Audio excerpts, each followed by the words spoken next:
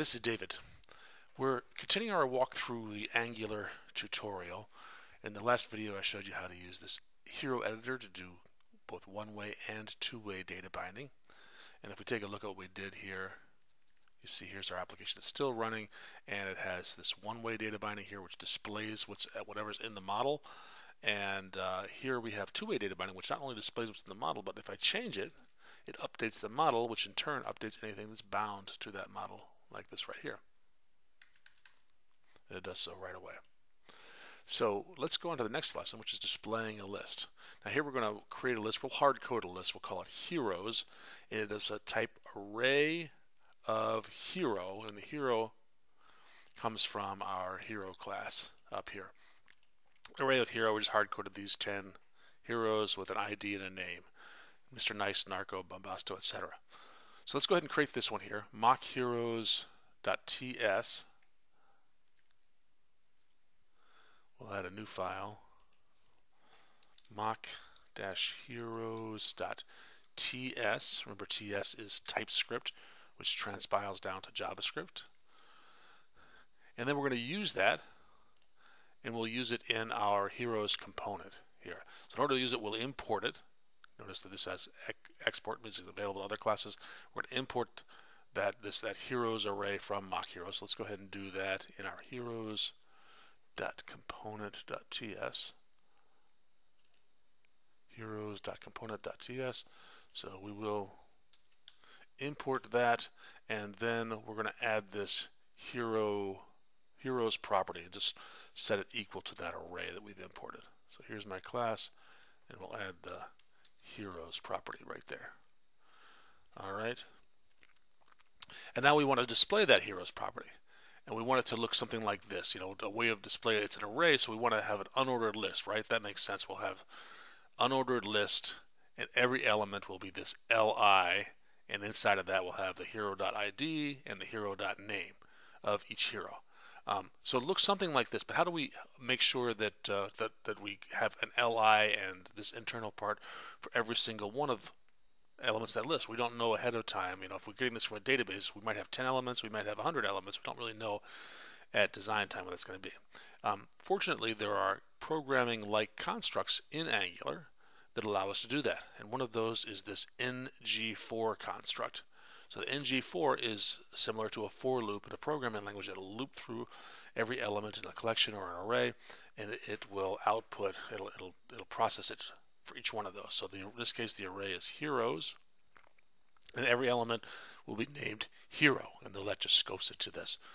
The star, by the way, says that when you repeat it, repeat this whole thing, this element as well, and not just what's inside of it. So let's do something like that. We'll grab this here and put that into our HTML component right there. So, oops, right there, and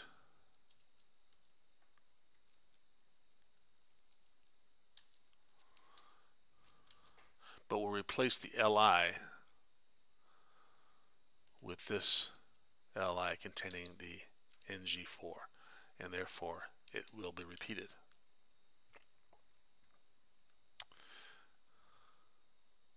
All right, let's take a look at that, see if it worked. And it did. You see that below my heroes we have each one of these here. All 10 of them are repeated.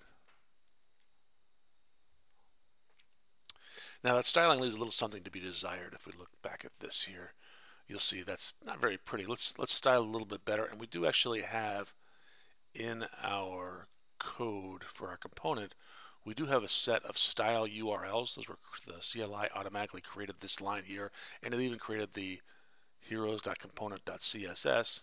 But there's nothing in there. It's blank. It's up to us to add some style to it. And so we're going to grab this style, and for some reason in the tutorial they actually, instead of putting it in line, they put it way down at the bottom. So come down here and grab that style sheet and copy it and paste it into here, and you can see that there are the heroes, the li, and if it's selected, it has it done. So when you hover over it, then it does something special. So if we take a look at it now, it looks really nice here. And if I hover over them, it has that nice effect right there, and so on. There's even something here for selected, although we have no way of actually setting that selected class. It's not set manually in here. We'll get to that later. All right, let's come back up to where we were. And now we want to do a master detail. So we want to set the selected. If we look at this, you notice down here at the bottom in the details, we always have Windstorm. Windstorm isn't even on the list here, but it's been hard-coded in here. So that's all that we have right here. What would be nice is if we clicked on one of these and it automatically updated this. So let's do that. We're going to add something to the on-click event of this. And that's what we do right here. So the click right here, this is how we bind in Angular. This is how we bind to an event. We put parentheses around the name of the event and set it equal to the function in our class, in our module that we're going to, or in our component that we're going to actually run, including any parameters we'll pass to that. So let's do that. Copy this code here.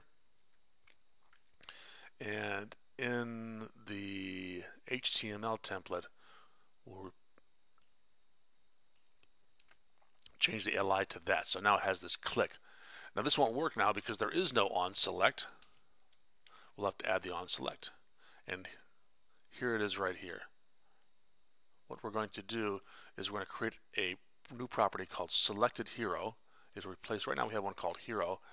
And onSelectHere will pass in a parameter of type hero, and when it runs, we'll set the selected hero to whichever hero was passed in. So let's do that right here. This is in the component. This is going to replace that hard-coded hero with the selected hero of type hero, and then when the user right here, when they click on one of these LIs, then onSelect hero will pass in. I'll pass in whichever one was selected here.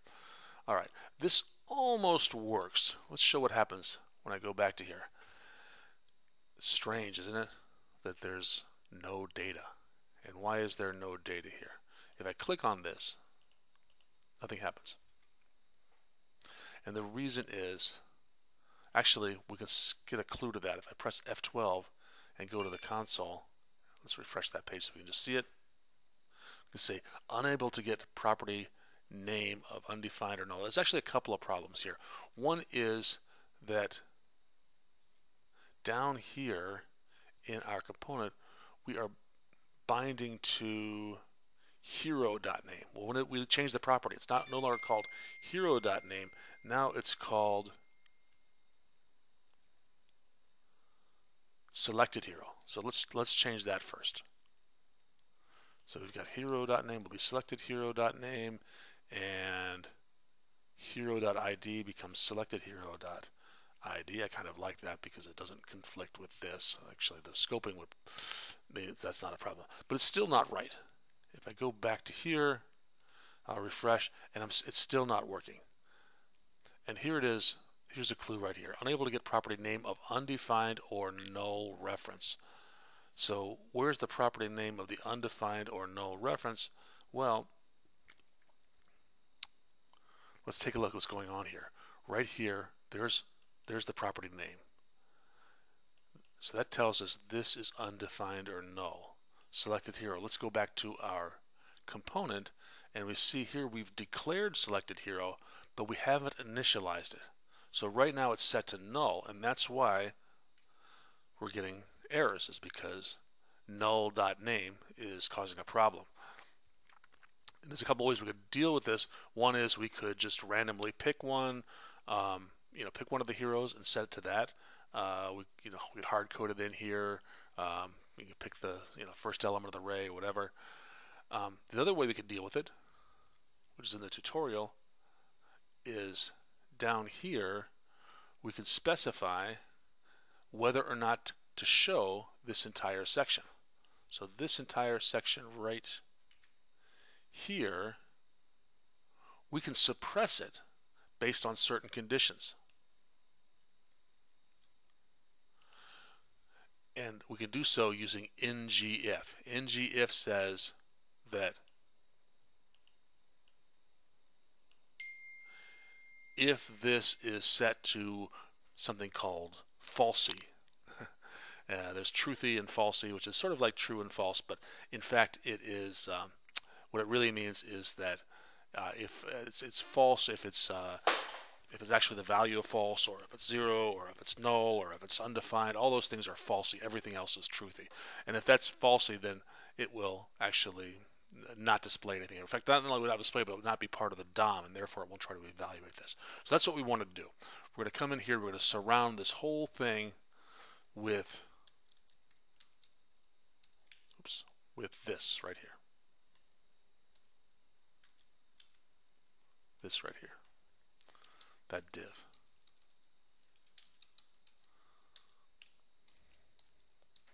And now, when the page first loads, I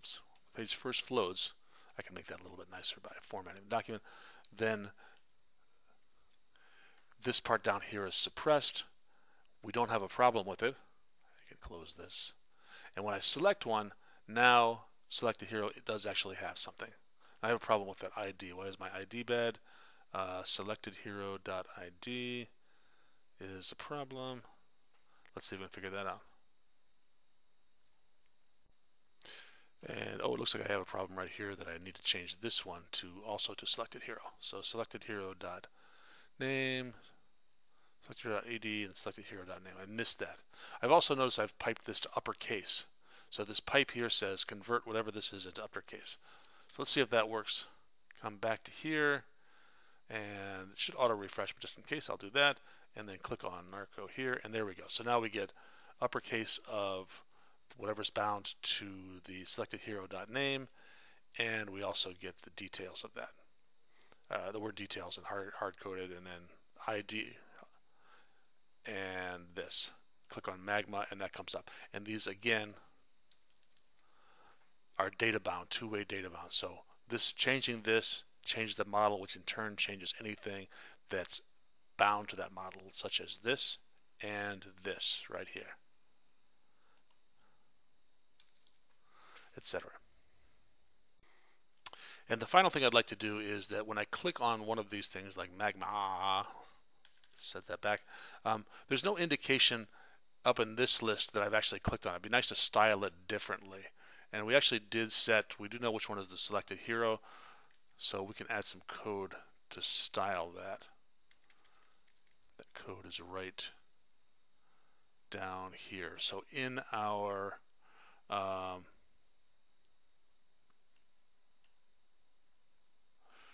HTML, we have a class, or in our style sheet, let's show you in our style sheet, there's a class called selected, which has a different background color and color, and we can set that class dynamically in code so that in this style sheet here, rather than in this template here, we can specify something like this. Set class.selected equals hero equals selected hero. So if this particular hero happens to be the selected hero, then we're going to apply the selected class to that element, whatever element we happen to have clicked on. And by applying the select class, it'll just set that special color and background color. So we'll do that. We'll put it in here. Here's the whole li tag. I'll just grab the whole thing here and paste it in like so, and save it. And now when I click on this, it actually sets a nice style, a different style, so we know which one is selected. All right, that concludes this one. And if there are any issues that you have, it's not working for you, you can always come down here, and these are the 3 files that we changed. Take a look at those, compare your code with that. If you still can't figure it out, just copy and paste it in so you can move on to the next lesson. This is David. Thank you for watching.